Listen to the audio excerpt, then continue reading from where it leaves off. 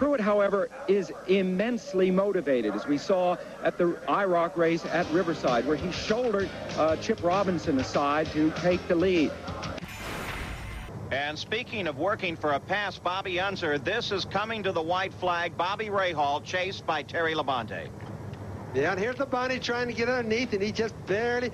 Rahal was sliding around. He was a little bit loose coming off, and Labonte just tapped him. And I really, Sam, have to change my thinking just a little bit on that, because I think Rahal really started losing it before Terry actually touched him, don't you? Watch Bodine as he makes his turn in a very fast section of the course, loses the back end, slides all the way across and catches the barrier with the right side of the car. As the cars begin to get off the course, you can see the dust obscures the vision. Now Earnhardt is spinning in front of him, but just now Elliott catches his first glimpse, and he was a very busy man in the cockpit trying to keep that car under control and out of harm's way. It is Pruitt and Guerrero battling for second as Scotty Pruitt forces Guerrero off to the outside. Guerrero getting off the course. Let several cars go by. Bodine just get past. Guerrero still trying to find some traction on the pavement and loses it totally on board.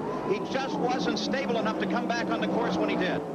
And Dale Earnhardt loses it as he slides sideways on the course as dust drifts away. Yeah, the dust flies down there and you can't see anything. Cars are all over. But what happens is that when you get off the dirt, you're better off just to leave it alone and forget your position and come back on the best you can. Now we have some more cars spinning. There's Chris Cord off the course and slams into Earnhardt.